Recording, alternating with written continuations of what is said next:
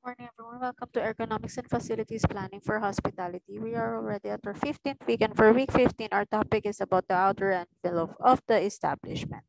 So, once again, this PowerPoint presentation was prepared by Sir Jamal Antonio Garcia. So, for week 15, we will identify the problems of building structures and exterior facilities, and we will also discuss the preventive maintenance of building and exterior facilities. The envelope and is made up of exterior elements of the building, which is the roof, exterior walls, including doors, windows, structural frame, and the foundation. So this is what comprises the building, and the various parts of a building must work together. If any one part is neglected, it can have an adverse effect on the others as well. So the roof is a critically important part of any building. It is not uncommon to find roofs with very few problems over a 20 to 30-year period. A roof's life expectancy depends on the quality of the construction materials and the skills of the builders and the effectiveness of the preventive maintenance program. So basically, the basic structure for the roof, of course, it is composed of a deck and a covering. So the deck is a structural material that covering is placed upon, and the deck is usually made of wood, metal, or concrete. Sorry for the typographical error. So we have here wood, metal, or concrete, and the roof system is the combination of all the components of the roof that act together to create a weather and climate barrier for the building. So we have several, let's see. So we have several roofing materials, including the asphalt or fiberglass shingles, roll roofing, split wood shake, sawn wood shingles, clay and concrete tile, steel and aluminum, and various types of build up and single ply materials. So the primary purpose of all this roofing system is to keep water from penetrating below. So we have here once again for added protection, a layer of asphalt or tar impregnated paper called roofing felt is installed directly on the roof's desk. So when roofs are relatively flat, multiple layers of felt may be sealed together to form a moisture barrier. So this is for our roofing system. So the next one is flashing, and it is installed under the roofing and up the size of equipment for roofs contact walls. Flashing is usually formed of sheets of aluminum or copper with edges and joint seals with elastomeric materials. So for the common problems of the roof system, we have here the following: low temperature brittleness, high temperature flow, physical abuse, structural overload of the system, tears in the membrane, and heavy vibrating equipment. So these are the common problems for our roofing system damage. Usually it's because of the slow deterioration caused by the moisture or of the weather, climate, and also sudden damage from winds or external forces. Lalo-lalo na yung mga tornado or malakas na pag-ulan or malakas na paghangin. So these are the problems for the roof system. So once again, we have low temperature brittleness, high temperature flow, physical abuse, structural overload of the system, tears in the membrane, and heavy vibrating equipment.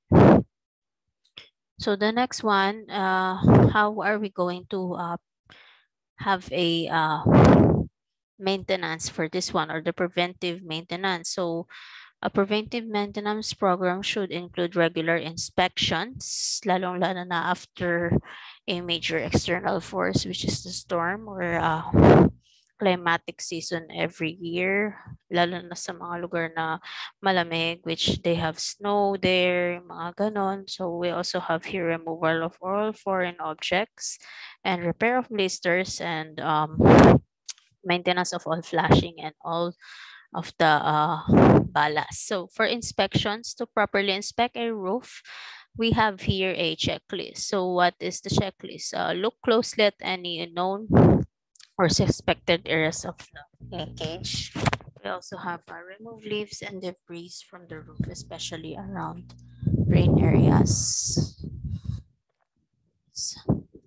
Note any evidence of pounded water even if no water now remains. Inspect flashing drains, metalwork, and other rooftop accessories that contact that membrane. Inspect the roof surface carefully for any cracks, bulges, or unusual appearances. And as part of the inspection process, the condition of the roof should be documented. This is especially true if a leak is found. So that is for the inspection of it. So for the exterior walls naman, so we have this as a building, the roof now is for the exterior walls. So for exterior building walls have two basic functions. So ano ba to?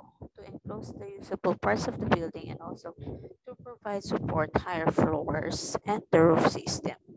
So basically, exterior walls are concrete variety of materials such as timber, concrete, and steel. So a wall may be an integral unit or be constructed in pre-assembled units and joined together on the job site. Walls can be classified as bearing or non-bearing, depending on whether they support other building elements or only themselves.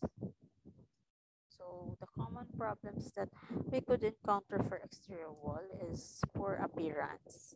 So usually ito yung mga hindi maganda yung pagkagawa.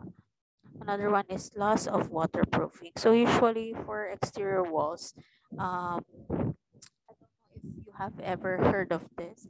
Usually for exterior walls, meron silang tinatawag na paint system na kung saan waterproof yung walls na kahit anong ulan,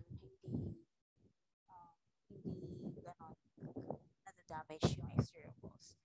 We also have energy loss and structural problems such as cracks, lalo na after some external forces such as earthquakes and so on and so forth.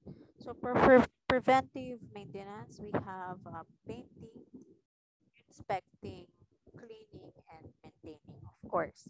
So for painting, dapat scheduled yung palit ng painting or repainting for the exterior walls. Also, exterior walls should be inspected based on the advice schedule, lalong-lalo na pag mga external forces na na-experience sa particular place wherein the building structure is located.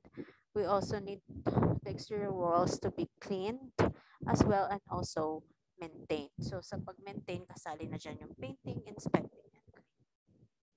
So for windows and doors, these windows and doors need sealants around their edges to keep moisture out and maybe weather strip to prevent heat loss or grain. So buildings can lose significant amounts of heat in cold months and cool air in hot months. If windows and doors are not properly designated and maintained, so yan yung nangyayari. They lose significant amount of heat in cold months and cool air in hot months. So the glass in the windows is referring to IS glazing. So ito yung mga kailangan take note usually sa size ng mga glass usually, and windows should be inspected regularly for ease of opening and closing, loose fitting frames, cracked glazing, damaged hardware, deteriorated caulking, and rust. Doors may be wooden or metallic, solid or hollow as well. And fire safety codes may stipulate that all regular door be installed next to revolving door as an emergency exit. So doors should be inspected periodically as well.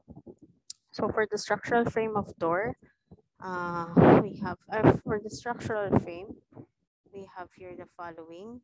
So focus greater than the building was designed to handle. Biological agents such as fungi or termite activity.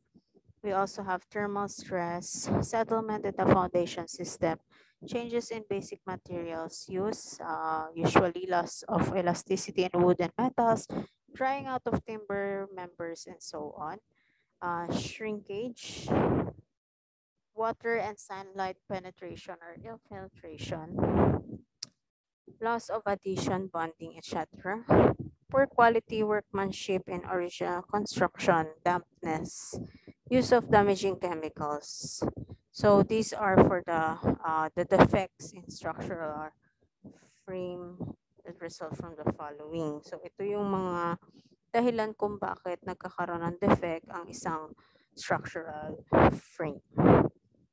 So for the preventive maintenance for structural frame, you need to inspect all visible structural members. Also inspect other building features that might give telltale signs of structural problems. So for example, may nakita ng crack sa wall, sa floor, or sa ceiling. So that might be a sign na kailangan siyang i-inspect and in order for the structural frame to be maintained or maayos. So checking doors and windows for proper alignment and closure, tightening of all connections, weatherproofing, so sa painting din yan, and structural elements, maintaining fireproofing materials, checking reinforced concrete members, and preserving structural steel members. So that is for our preventive maintenance. For inspection naman, the structural frame is usually not exposed to view, but can be inspected fairly, easily through access panels and behind the scene areas. So this inspection should take place at least once a year and answer at least the following questions. So first question is, have there been any changes since the previous inspection? So pag mag-i-inspect, ito yung kailangan i-take down and kailangan itanong ng isang inspector sa kanyang inspection schedule. So also are the bolts tight and welds intact? Is rust an acceptable level? Are structural beams deformed or bent? Are fireproofing materials in good condition? And are anchors and attachment in good condition? So that is for our structural frame. Next that we have to consider is the foundation. So of course, foundation are traditionally constructed of stone or concrete and rest on a solid underground footing base. Frost walls commonly used around a building in cold climates and are usually part of the foundation system. So their primary purpose is to exclude entry of or frost part of the foundation system. Their primary purpose is to exclude entry of frost into the foundation, and their structural uses are normally very limited. So, yung foundation, they are structurally designed to carry the various loads of the building. So we have the dead load. It refers to the weight of the building itself, and the live load. So, yung weight inside the establishment. So, ano ba yung mga nasa loob ng building or establishment? We have the people, equipment, furnishings, and so on and so forth. So, yan yung live load na sinasabi nila, and dead load naman is the building itself. So, we also have loads and stresses that imposed by nature. So, ano kaya ito? So, we have here the wind, rain, snow, and earthquake. So, foundation walls commonly also serve as basement walls as well. So the common problems usually associated with foundations, we have here the settlement, the disintegration of structural parts, frost heave, lowering or raising of the water table, and displacement of underlying soil materials. So usually, pag hindi maganda yung location na kung saan tinayo yung isang establishment, or usually hindi maganda yung soil, so there is a possibility that you might have a problem with the foundation. So for the preventive maintenance on foundations and footing, we have here some checklists that needs to be done. So if there are footing drains, keep the outlets open so that new water stands in the drains. So keep rodent cover over all drain tiles, yung mga rodent natin. relieve excessive water pressure from the outside, maintain the integrity of the exterior waterproofing. If any excavation is done near the foundation, be sure the membrane is not disturbed. And for inspection, foundations are often difficult to inspect, and generally it is impractical to inspect the underground portion of the foundation system. So the inspector should look for at least of the following. We have here any cracks to the foundation wall, evidence of water going down adjacent to the foundation, spalling or crumbling concrete, moisture penetrating the foundation walls into basement areas. So these are the, oh, sorry for the, these are for uh, the following checklist that the inspector should look when it comes to inspecting the foundation. So 1, 2, 3, 4. We have four checklists. For the elevators naman, of course, we know that elevator is a substantial part of a building, lalo na sa hospitality industry. So elevator systems are made of several components. So a cable elevator system has an elevator shaft, a car on cab, guide rails, cables, counterweights, safety devices, and on elevator rides on wheels along the guide rails. Cables attach the car to counterweight the move in the opposite direction of the car. So for this one, and counterweights help offset the weight of the car and its passengers.